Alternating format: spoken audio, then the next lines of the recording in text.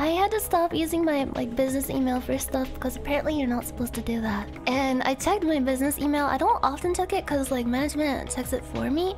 But I checked it the other day and I saw that people signed me up for a ton of porn sites. So thank you for that. I think one of them was like X videos. So if Vshojo management is listening to this right now, I just want you to know that whenever you check my business email, and see so-and-so signed up for, I don't know, Spanktube, Ujiz, all that stuff. I'm not even familiar with any of those sites. I just heard of them when I happened to see that in my inbox the other day.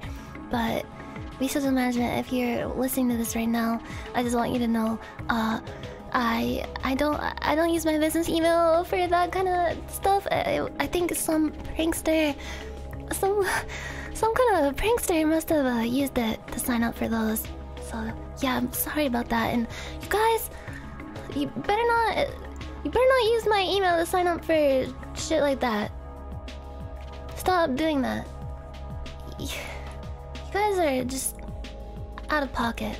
It's just not right. It's just not right. Don't use my business email to sign up for www.horsecock.com. Don't do that. But yeah, emotes. I lost my Mozilla Firefox window. Does anyone know where I put it?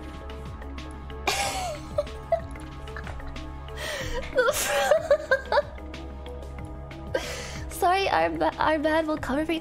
Guys, can you just say like, oh shit, sorry, my bad. Just like spam like my bad. I signed up for that stuff. My bad. And then I'll DM Gunrun and be like, look at my chat right now. They're all apologizing for what they've done, what they have done, not me. My bad. I signed up for that stuff. See, it's okay. Like everyone makes mistakes. I forgive you guys. I mean, I really wish you didn't sign up for fartporn.org.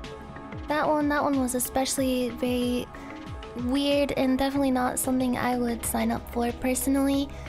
But I forgive you. It's okay.